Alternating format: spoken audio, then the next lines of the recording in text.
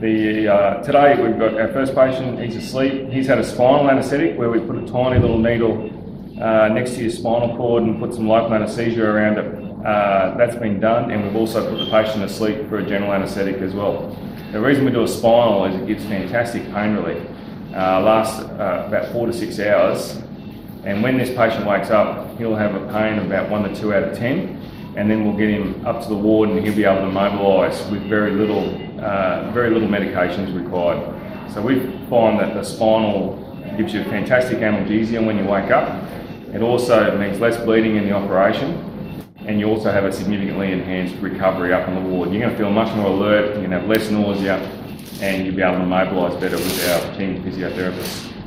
The spinal gives the surgeon a significantly less bloody field, so he's got better vision of the tissues and the nerves, so there's less chance of any nerve or tissue damage, and there's less bleeding, so there's less risk of any need of transfusion. So there's significant benefits for having a spinal in orthopaedic surgery. The spinal, you give a significantly lighter general anaesthetic because you've got no sensation of pain during the operation, and that translates to less drugs and significantly less nausea when you wake up. And a lot of people complain about post-operative nausea being the worst problem of an anaesthetic, whereas we can address that and use a spinal for that reason. If patients are frightened about general anaesthetic, is spinal an alternative? Absolutely. We get that question a bit, and we can give you a spinal with very mild sedation if you don't want to have a general anaesthetic. So that can be a good option. Well, the patients under general anaesthetic, a lot of people ask me, is there any chance that I'll be awake under anaesthetic?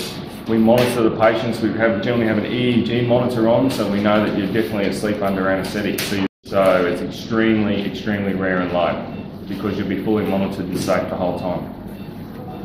So Steve, what sort of things do you think patients worry about with spinal anaesthetic mainly? A lot of patients worry about the risks of a spinal. So what they worry about is there any chance that I can have nerve damage? And the answer is, as with everything in life, there's always risks and benefits associated with having a spinal anaesthetic.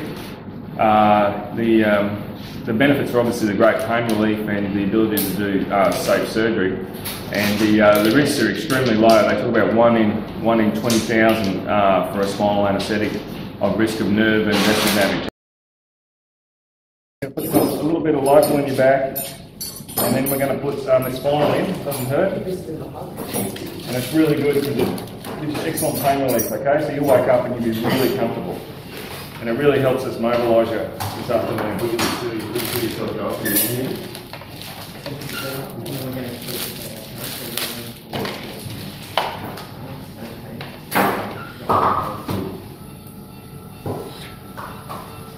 Okay, very cold.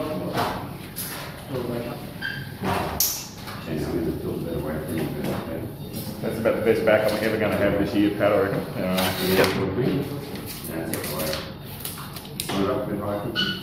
That's perfect. You remember having a fall and hurting your hip, or was the story with your hip there?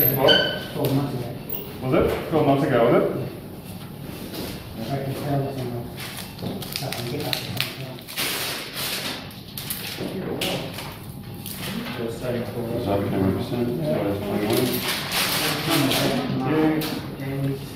So this part is local anaesthetic for the skin.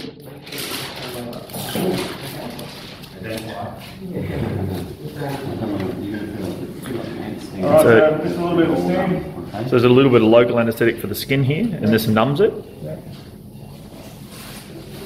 You're right, mate. You're good. So it's just going to numb the skin for where the spinal goes in. Last one. Yeah. And it works really quickly. Usually within even just a minute or so, the anaesthetic's working pretty well.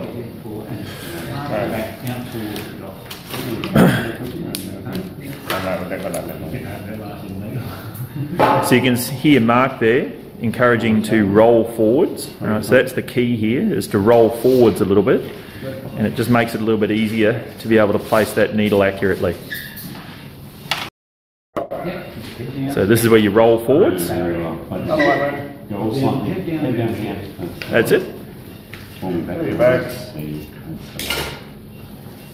You're right, mate, you're doing well.